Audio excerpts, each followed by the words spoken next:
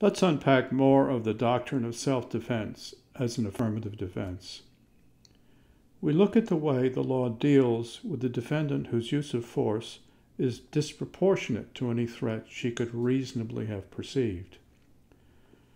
Recall the facts of the Getz case. Suppose that Getz stated that he wasn't afraid of getting mugged, but that he was afraid of getting a wedgie. I assume you know what a wedgie is, also called a laundry mark. In case you don't know, don't bother with it. Let's simply stipulate that being given a wedgie is uncomfortable and humiliating, but a wedgie does not involve serious bodily harm. If that was all that Getz had feared, would he have been privileged to use force of any kind to avoid it? Would he have been privileged to use deadly force if he reasonably believed he could avoid being given a wedgie no other way? We do well to consult the Model Penal Code because this area of the law can easily get murky if we lose sight of the basics. The use of force upon another person is justifiable when the actor believes that such force is immediately necessary for the purpose of protecting himself against the use of unlawful force by such other person on the present occasion. On the present occasion means not in retaliation after the necessity has passed, and not preemptively before the use of force becomes unavoidable. This is the first basic rule. The defendant's use of force upon or toward another person is justifiable when, but only when faced with a threat of unlawful force. Why does it say believes and not reasonably believes? We will come back to that. What is meant by unlawful force?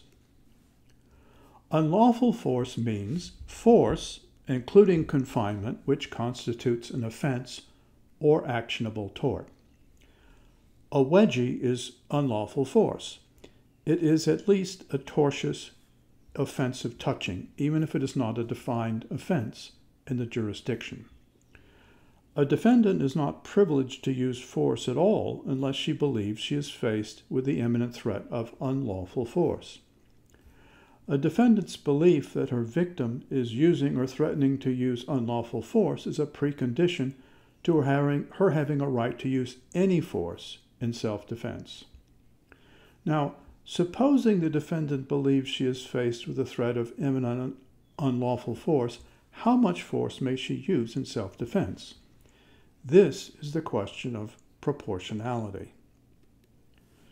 Here is where the distinction between deadly and non-deadly comes into play. This distinction can apply to force either by the defendant or by the victim. But as we shall see, it applies to each in a different way. We come to the second basic rule of self-defense. The Model Penal Code proposes it in these terms. The use of deadly force is not justifiable unless the actor believes that such force is necessary to protect himself against death, serious bodily harm, kidnapping, or sexual intercourse compelled by force or threat. This sets a higher bar of justification. Apprehension of any kind of unlawful force can justify the use of non-deadly force. That's rule number 1. But to justify the use of deadly force, force known to risk or meant to inflict death or serious bodily harm, there must be apprehension of more than mere unlawful force. There would be a neat symmetry if what was required to justify deadly force is the apprehension of a deadly threat. And sometimes rule number 2 is formulated in this simple, easy way. Only a deadly threat can justify using deadly force.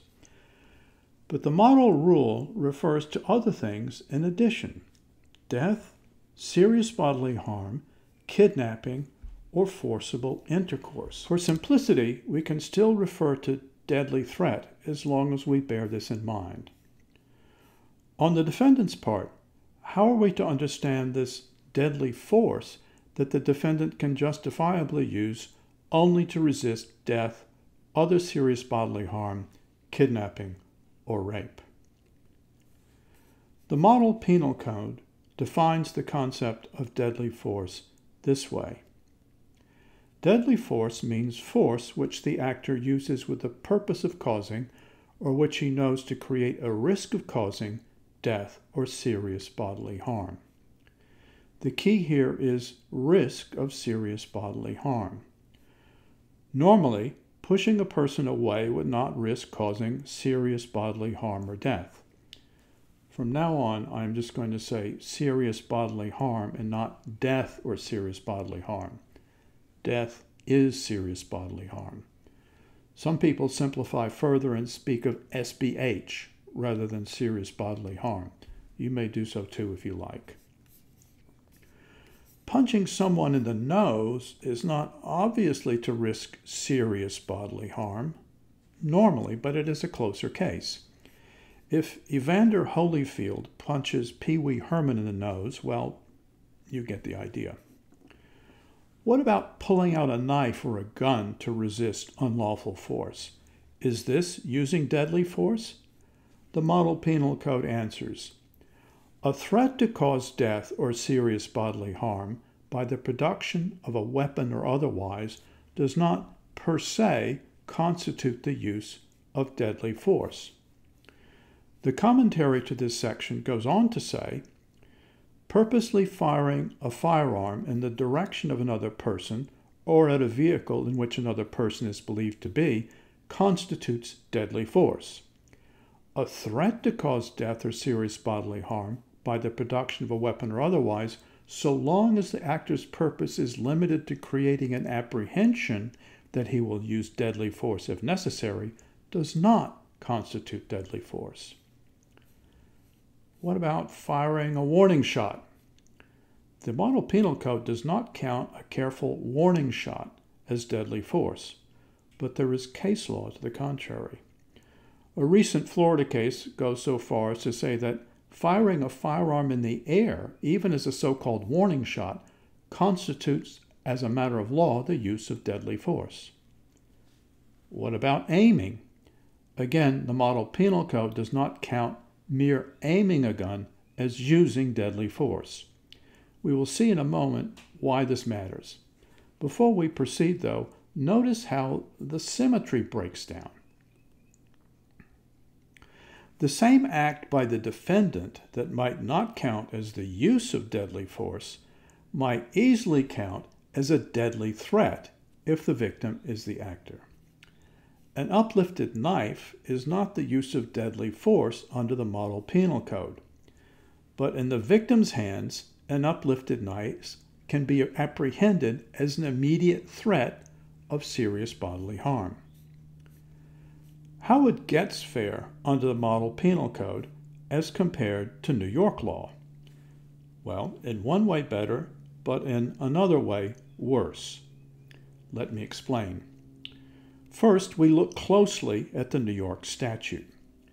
The legislature used the Model Penal Code as a go-by, but made significant alterations. One difference is that New York adds another circumstance that can justify the use of deadly force. There's deadly physical force, kidnapping, rape, sodomy, or robbery. A fact finder might be persuaded that Getz reasonably feared being robbed, but not being killed or kidnapped. Robbery we can define in a rough and ready way as a theft accomplished by force or threat of force. We can understand why the Model Penal Code added kidnapping and rape to its list of threats that can justify the use of deadly force. Typically, the victims of such crimes would reasonably fear that death impends. Even so, we can imagine cases in which, say, Abel non-violently confines Baker overnight for the sole purpose of making Baker miss a business opportunity, and Baker knows this. Even so, the Model Penal Code seems to authorize Baker to use deadly force to escape if Baker believes that's the only way to get away. The idea is that the typical kidnapping and typical rape are so objectionable that the law should not condemn the use of deadly force to escape them. New York merely added robbery to this list. So in this way, Getz does better under the New York statute than under the Model Penal Code. But in another way, Getz should do worse. Recall that the New York statute requires the fact finder to find that the defendant reasonably believed he faced the designated kind of threat. This is objective. Reasonable to Getz doesn't cut it. And surely you notice the Model Penal Code does not say reasonably believes. All it says is believes. And it is easier to persuade a fact finder that Getz believed he faced threats and necessities that no reasonable person in his situation would. A reasonable person in Getz's situation would remember the time he had earlier turned away muggers simply by using non-deadly force. Not so fast, though. The Model Penal Code sneaks the objective reasonableness condition back in via a separate section. When the actor is reckless or negligent in having such belief, the justification is unavailable in a prosecution for an offense for which recklessness or negligence suffices to establish culpability. So, if Darrell Cabey had died, and the jury was persuaded that Getz had been reckless in thinking, sincerely though, he needed to shoot Cabey twice to avoid Cabey doing him serious bodily harm, Getz would be convictable of manslaughter but not murder under the Model Penal Code. Read it again. When the actor is reckless or negligent in having such belief, the justification is unavailable in a prosecution for an offense for which recklessness or negligence suffices to establish culpability. Cabey lived, and so, keeping the same stipulations, under the Model Penal Code, Getz would be convictable of attempted manslaughter, wouldn't he? This is a remarkably difficult question of MPC interpretation, which we will set aside. The point here is simply that the drafters of the Model Penal Code wanted to reproduce the traditional but minority distinction between so-called perfect and imperfect self-defense. Many courts felt that one who unreasonably, mistakenly, but sincerely uses force in self-defense ought not to be punished as severely as another who used force but without those sincere beliefs. We will explore next time how the imperfect-perfect distinction has shaped the outcomes in actual cases.